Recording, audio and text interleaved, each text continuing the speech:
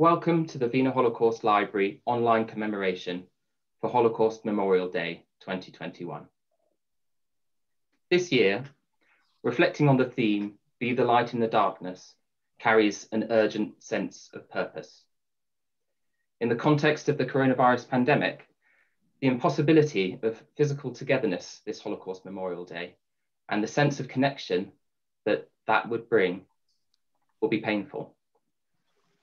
We have adapted, we have shown resilience, but hard work of rebuilding lies before us. Thinking about the theme of Holocaust Memorial Day recently, I've felt mixed emotions. At times, I've been inspired and energized by the example of others. At other times, I felt overwhelmed by what is happening in the wider world, a world seemingly engulfed by turmoil and crisis. Today, we have come together to remember, to honor the survivors, and to listen to extraordinary eyewitness accounts.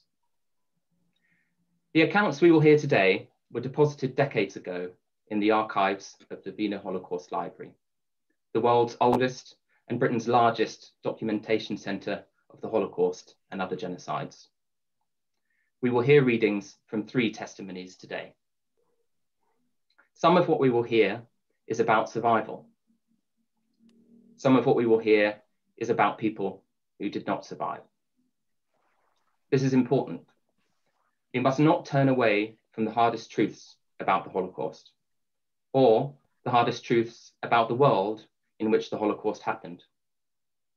This was a world in which the murder of 6 million Jews was not prevented.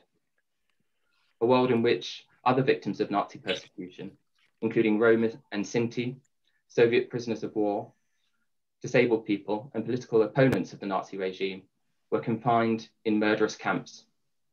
A world in which Jewish refugees were turned away from borders, including by Britain, returning to peril of death. Despite commitments that the catastrophe of the Holocaust should never be repeated, we know that genocides have been perpetrated since 1945 in Cambodia, Bosnia, Rwanda, and Darfur. We cannot turn a blind eye to mounting evidence that crimes of genocide are being committed today against the Uyghur people in Xinjiang, China. To paraphrase Elie Wiesel, however powerful the oppressor, we must always take the side of the oppressed and speak out on their behalf.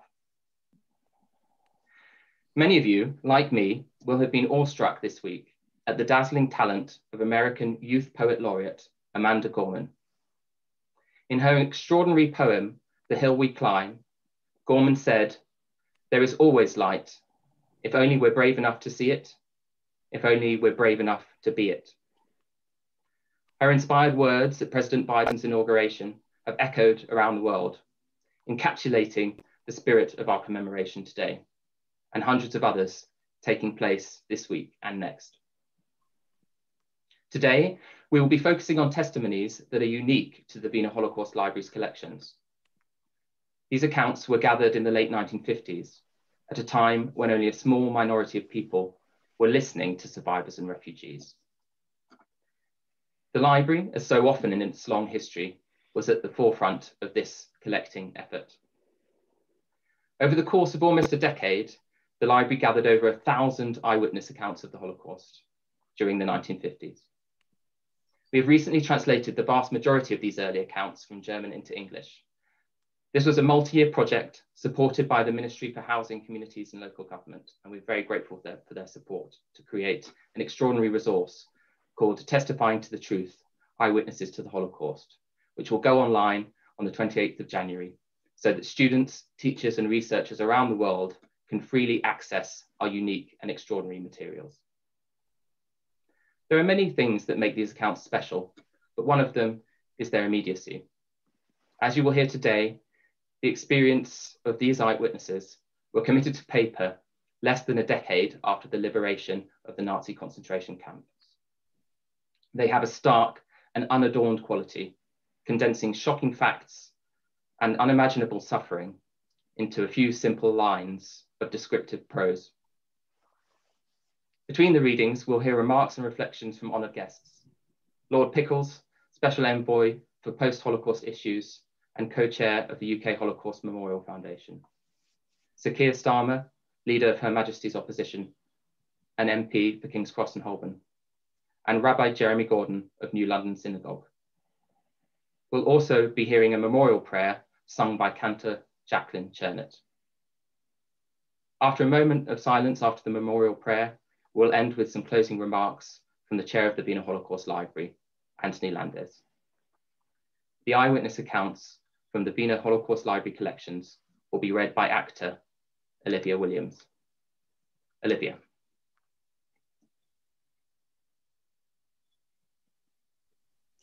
In 1958, Ludwig Gottlieb told the library the story of his brother Norbert's escape with another boy from the Nazi ghetto in Przemysl as it was being liquidated, and of their survival in the countryside. Norbert and his friend managed to cross the River Sun by boat and cover the 10 kilometers or so to a nearby village without incident. In that village lived a Christian farmer whom his friend had known before the war and whom he knew to be an upright person. When two young Jews suddenly turned up at his door that Sunday evening, he was frightened to death, but he declared that he was willing to help them. Together they worked out that they should dig a pit under a potato pile on his field and hide there. The Russians were approaching, and it seemed likely that the war would be over in a few weeks, and then they would then be free. So they dug a hole under the potato pile and crawled in there. The farmer himself had little to eat. The Germans confiscated everything, but the farmer gave them some of his potatoes and on Sundays also a piece of bread, and supplied them with candles and old newspapers so that they could follow for the first time what was going on in the world. However, contrary to their expectations, the war did not come to an end. 3 or 4 weeks passed, and the autumn rains began and filled the hole with water. For days and nights they lay in the water until the farmer got them some boards so that they could build a kind of shelter and protect themselves from the rain. The two young people in the hole in the ground, half starved and frozen, were in a terrible state and also on the verge of a nervous breakdown. My brother had taken photographs of our parents and siblings with him when he fled, and they gave him great consolation. Their physical state also became more and more wretched. They were plagued by lice and other vermin, and their bodies were covered with boils. The farmer provided for them as well as he could, but as the rations for one person now had to suffice for 3, there were only just enough to keep them alive. It was not until July 1944 that the young people heard the Russian cannons close by. One day, someone shoveled away the potatoes over them, discovered the planks which formed the roof of their shelter, and they were ordered in Russian to come out. The farmer was shot. We never knew his name, but the brothers were eventually reunited in London after the war. We'll now hear from Lord Eric Pickles, Special Envoy for Post-Holocaust Issues. Well, I thought that was terribly moving, and it illustrates more than anything that as the turning of the years, the number of people who experienced firsthand the Holocaust is diminishing. And we move from the Holocaust being within living memory into the history books.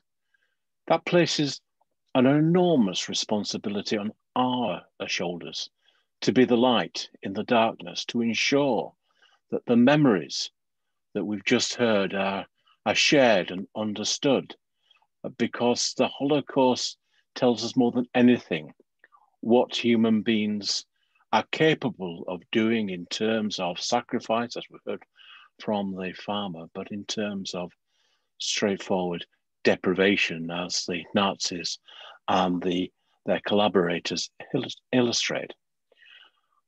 In being the light, we need to understand that the Holocaust itself did not occur in darkness. That a lot of it occurred in plain sight and in broad daylight. This was brought home to me a couple of years ago, 2018. I went on the March of the Living, And I was lucky enough to be on the same coach as Ivor Pearl, somebody I'm sure many people watching will be familiar with. Ivor went along with his daughter and his granddaughter. I mean, he's quite a witty guy, and he kind of teased me unmercifully throughout the whole process, and I rather enjoyed his company. And I'm sure he won't mind me saying this. The only time that I saw him looking vulnerable was when we eventually got to Auschwitz. Now, I'm on the International Commission for Auschwitz, and I'm a frequent visitor there. And I've been on the separation ramp. Again, I think people will be familiar with many times. But I think this was Ivor's second time. The last time he was there was in 1944. And I sort of, I went up to him and, as you know, with English, we tend to say stupid things on these occasions. I said, "Are you okay, Ivor?" And he said, "Look, Eric, it was a day like this, and it was a beautiful spring day." He says, when I was here, when I was separated from my family, the sun was out, the birds were singing, butterflies were fluttering down the lines of separation. Don't let anybody tell you that the Holocaust just occurred in the darkness, in the snow. It appeared in broad daylight. Now we know from various histories being produced, I think particularly in broad daylight, the book by Father Dubois and André Umatsky, that many of the slaughters that took place, the murders that took place, were organized almost as an entertainment. They were scheduled. People took their children to see Jewish people being murdered. That is a dreadful thing. But there's also murder by bureaucracy, by meticulous records. We've heard a little bit about the Wiener Library being a copy holder of the Olsen archive, the old Red Cross archive. And there are literally millions of documents carefully showing the destructions of the life of our fellow citizens by the Nazis and their collaborators. In a recent visit to the archive, we saw that even as paper became rare, that still the Nazis continued to record on backs of cigarette papers, on pieces of tissue paper. And this is an enormous living monument to the Holocaust. Wiener Library has played such an important part in ensuring that other copy holders can share their experience and searches from relatives, even now, 70 odd years after the end of the Second World War. The Wiener Library and the other copy holders are uniting people, reuniting families, putting people back into touch. They'll play an important part in the new Holocaust Memorial to be built next to Parliament. What that purpose will be to ensure that there is an understanding about Britain's reaction to the Holocaust, telling the things that we're very proud of and telling things that we are ashamed of. It will be part of ensuring that the memory of the countless millions that died, the Jews that were murdered, the Sinti, the Roma, gay people, transgender, mentally ill people, disabled, murdered by the Nazis. And we will ensure that they are remembered with dignity and with respect and with humanity. For I firmly believe that remembrance in these times is our great strength. We'll now hear our second reading from the Wiener Holocaust Library's eyewitness accounts. This account was written by a woman called Ida Stern, and she talks about how a group of children were hidden and escaped arrest. The convent of the Little Sisters of the Poor in Anderlecht was right in the heart of the Jewish quarter. Its activities were well known in the area. People came to the convent for nursing care, but the sisters, as nurses, also went to people's homes and looked after the sick and in need. Once the roundup started, Jewish parents took their children to place them literally in the arms of the Mother Superior of the convent. For Sister Marie Aurelie was known in the district particularly for having taken in Spanish children who took refuge in Belgium during the Civil War. I visited Sister Marie Aurelie on a regular basis to bring her money and ration coupons, information and requests, in short, for my work. One day in July 1943, I received a telephone call from the Abbé, whom I knew was in contact with the Mother Superior, asking me not to go to the convent. The German authorities were carrying out a raid there. At the time, the convent was sheltering 13 young Jewish girls between the ages of 2 and 19, who were being brought up by the nuns and attended local schools. None of the girls were at the convent when the Gestapo arrived. They were all at school. So what happened? Someone explained to Sister Marie Aurelie that the children would be well looked after where the Nazis intended to take them. They would apparently be placed in Jewish children's homes. The Gestapo would see to it, and that there was nothing to fear. Why were people so afraid of the Gestapo's activities? By using her intelligence, charm, and conviction, Sister Marie Aurelie managed to persuade the Gestapo to give her a little time to get the children ready for departure. The authorities were told not to come for them until the next day in the morning. The Gestapo agreed and went away, promising that the sister and her nuns would be put into prison if one single child disappeared before the next morning. A plan was drawn up. During the night, the 13 children were taken away. The next morning, the attention of the local people was drawn to a voice calling for help through a skylight in the convent. They rushed along and broke down the door. When the Gestapo arrived, the children had disappeared and the sisters were all locked in their cells, making an enormous racket. They told the authorities a story about how the nuns had been maltreated by terrorists. They claimed 2 masked men, armed, one of them a redhead, had burst into the convent. The nuns had been locked in, tied up and gagged. The play acting was perfect. Sister Marie Aurelie was an outstanding actress.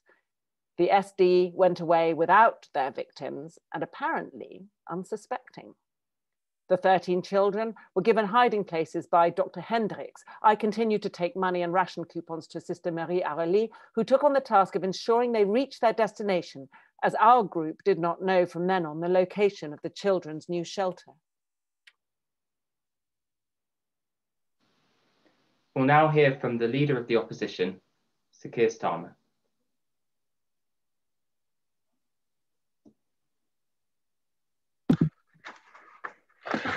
Thank you. And I'd like to start by thanking Toby, Anthony, and the rest of the team at the Wiener Library for asking me to speak today. And Lord Pickles, Rabbi Gordon, Olivia, and Cantor Jacqueline for participating in this service and for the very moving contributions that we've had already.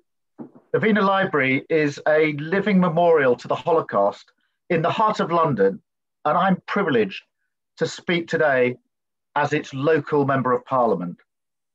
I wish we could be together in the library itself, amongst the books and documents, to feel the weight of all the history that is held there, the individual lives immortalized in millions of pages, like the stories that we've already heard this afternoon. The library's mission is to preserve history and teach us about the horrors of the past. Our role must be to take that knowledge, pass it on, tell people stories, and use what we've learned to tackle today's challenges. This year's theme of light the darkness is a challenge for all of us. First, to look for acts of bravery and humanity among the horrors of the Holocaust. That isn't easy when confronted with something so huge and barbaric. But individual stories, just like the ones we've heard today already, give us a way in. These accounts help us to remember those who compromised themselves to protect others and showed huge courage in standing up to evil. We're also challenged to look at what we can do ourselves to tackle hatred and discrimination.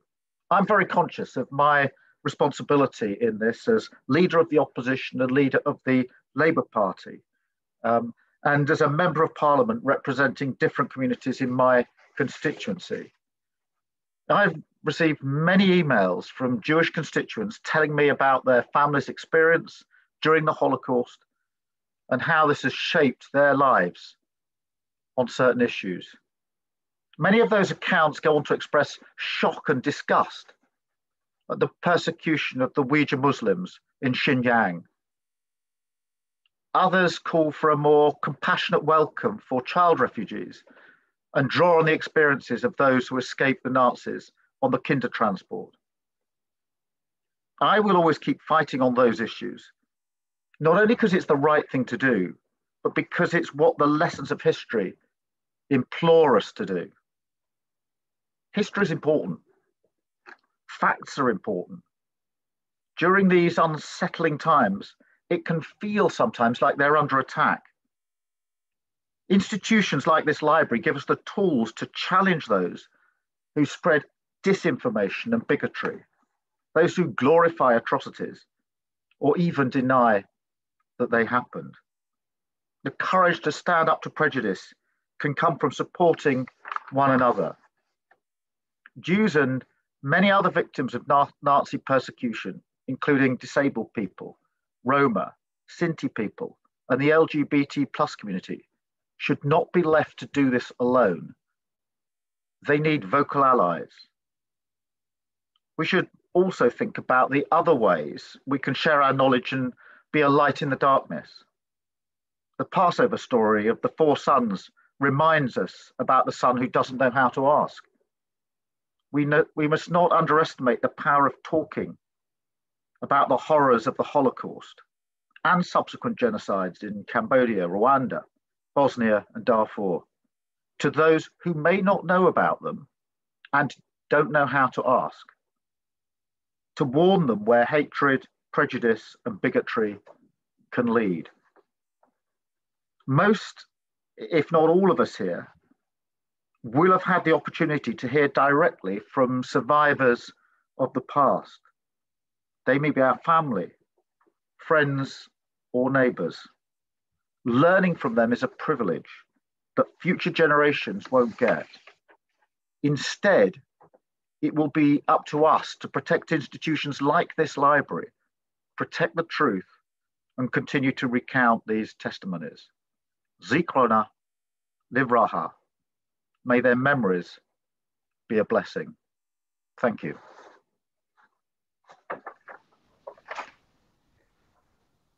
We'll now hear from Rabbi Jeremy Gordon. Thank you. I'm very grateful for the sad honour and privilege of being able to share some thoughts today. I'm grateful to the leadership of the Wiener Library and to Sir Keir and Lord Pickles and Counter Jacqueline and everybody for joining us on this occasion. As a Jew, as a British citizen and as a human being, when I start to think of the Holocaust, the emotions that rise up in me are anger and an almost overwhelming sadness. How could it be otherwise? How appalling is it that the deaths of the millions murdered and mutilated at the hands of the Nazis and their sympathizers has failed to wake up this human race to the sheer inhumanity of mistreating our fellows on the basis of religion or skin color or gender, or how many ways can we find to behave quite so stupidly? But I think that there is something redemptive in forcing ourselves to re-encounter the tales of our greatest human failure. and I hope you will allow me to share with you the scraps of redemption that I find as I scrabble through the wreckage of the Holocaust. In her book, The Female Face of God in Auschwitz, theologian Dr. Melissa Raphael examines testimonies of what happened inside Auschwitz. She examines the testimonies of a Juliana Tedeschi, who was cast out as a punishment from the barrack block into the freezing night, wearing only a thin sleeveless shirt, in physical pain, her human dignity violated, writes Raphael. An overwhelming desperation took hold of her. But Tedeschi survives and records in her memoirs, "In that moment, I had never felt such a strong feeling of being a grain of sand alone in the universe." But then she records that she felt two hands lay a garment around her shoulders. "I recognized her," Tedeschi said, "in the glow from the flame, a French woman, quite old, who worked in the shoe commando, had come to offer warmth and whisper words of comfort." Raphael gathers from this testimony, and so many like it, a survival of love, a survival of acts of kindness, of the recognition of humanity in the life of a fellow human being, and of godliness even then, and even there. In the reading that Olivia read so beautifully at the opening of this commemoration, that of the Jewish boys hidden by a Polish farmer in a pit under a potato pile, a record of courage and resilience, a refusal to give in, survives that time of darkness. That tale can inspire us today. It should inspire us today. It must inspire us. It is, of course, a testimony that make our current coronavirus-driven lockdowns pale in comparison. And in hearing it, I feel a little stronger myself, a little more able to sustain my own humanity, come what may, and a little more emboldened to stand up to sustain the humanity of others. In listening to that second reading, the testimony of Ida Stern, the unfathomable courage shown by parents placing their own children in the arms of others, peeks out at us. A tiny pinprick in the blackness, but a source of light nonetheless. And that tiny glimmer can be set alongside the hope that radiates from the intelligence, the charm, the acting skills, and the downright heroic bravery of the Sisters of the Poor and the nuns who must have known the risks they were taking and took them anyway. So what could be my excuse for failing to stand up for the lives of others? What could be my excuse for failing to stand up for the humanity in every human, ever? Human testimony always reveals humanity. Sometimes it will reveal our failings, but Holocaust testimony of the like we have heard today records also the survival of hope, even in the shadows of the deepest of inhumanities. That's why Holocaust testimony is so critical as we seek to dispel the shadows that threaten our own times, pitiful as they may be in comparison with the horrors of the Holocaust. That's why it's such a privilege to speak with you today in partnership with the Wiener Holocaust Library, an institution perhaps unique in this country in its commitment to safeguarding, archiving, preserving, and presenting for the academic and the general audience alike testimonies of humanity's successes amongst the record of our deepest failings. May we all be kept safe from the challenges of the horrors of the Holocaust and genocides that have come and help us, dear God, still seem to come. May we always continue to gather, to tend and seek out testimony that can inspire us in times of darkness. For we all have the possibility of being inspired by this testimony. We all have the possibility of becoming a light in the darkness ourselves. We should shoulder that obligation with a sense of pride and a sense of honour. May we all strive to be such a light in the darkness.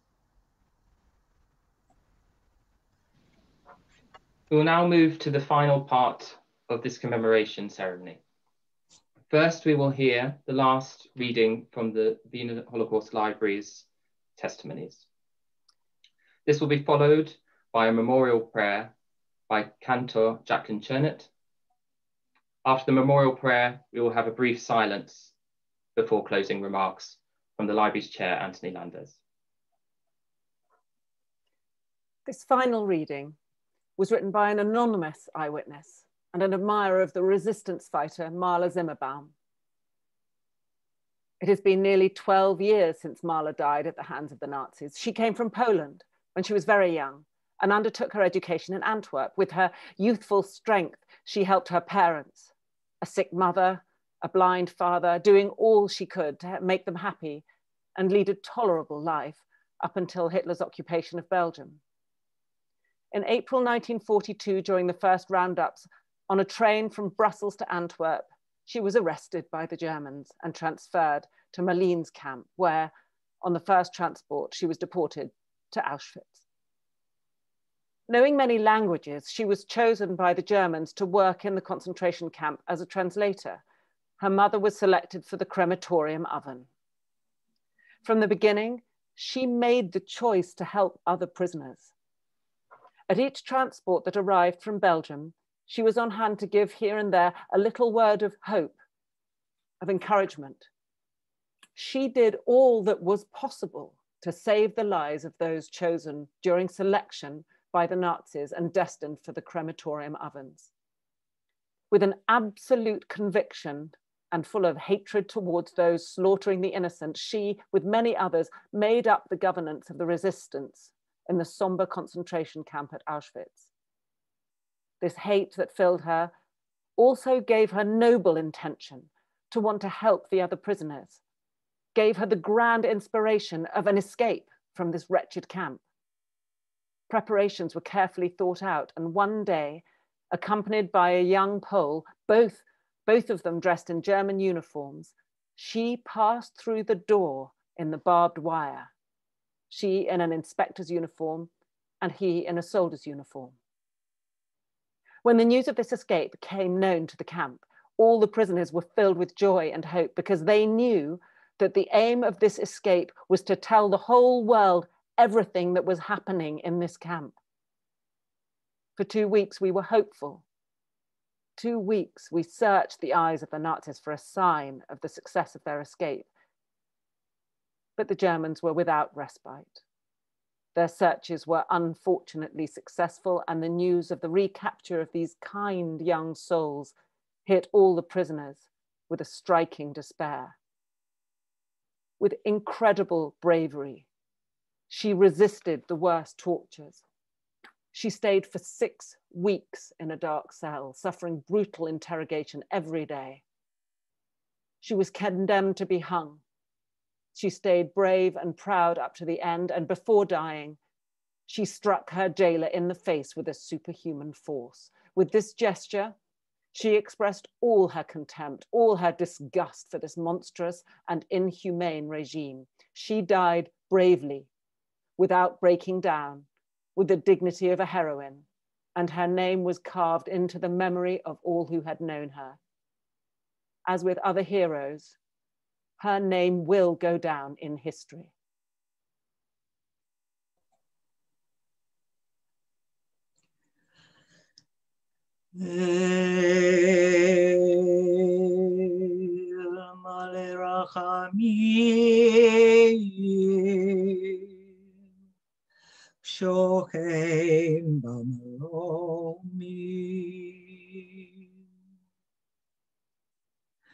המצא מנוחה נכונה תחת כנפי השכינה במעלות קדושים וטהורים כזוהר כי מזהירים את נשמות כל אחינו בני ישראל וכל בני אדם, אנשים, נשים וטף, שנהרגו ושנטבחו ושנשרפו ושנחקו. בגן עדן תהי מנוחתם, אנא בעל הרחמים, הסתירם בסתר כנפיך, לעולמים וצרו בצרה חיים, את נשמותיהם. אדוני הוא נחלתם, וינוחו בשלום על משכבותם, ונאמר Amen. God, who is filled with the greatest compassion, grant perfect peace in your sheltering presence among the holy and the pure, to the souls of all those people, men, women, children, who were gassed, burned, slaughtered in the unimaginable horror of the Nazi Holocaust. May the memory of those whose lives were taken so mercilessly endure, inspiring truth, dignity, and goodness in our lives. May their souls be bound up in the bond of life, and may they rest in peace. And let us say Amen.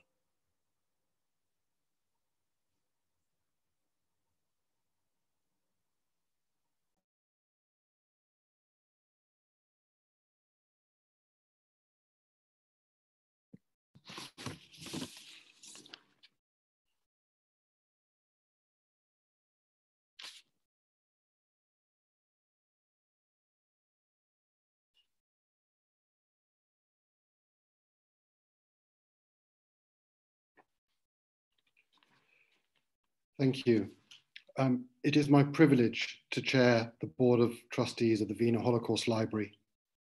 On behalf of the board and everyone at the library, I want to thank all of our eminent speakers this afternoon for their wonderful contributions, and to thank everyone for joining today.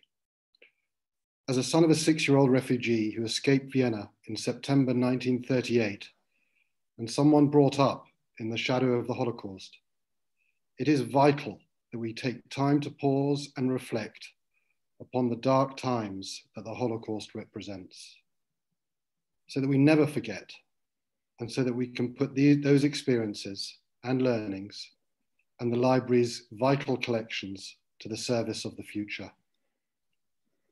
I feel honored to have had the opportunity to commemorate Holocaust Memorial Day with you all today, and to reflect upon this year's theme of Be Light in the Darkness. Thank you all, and stay well.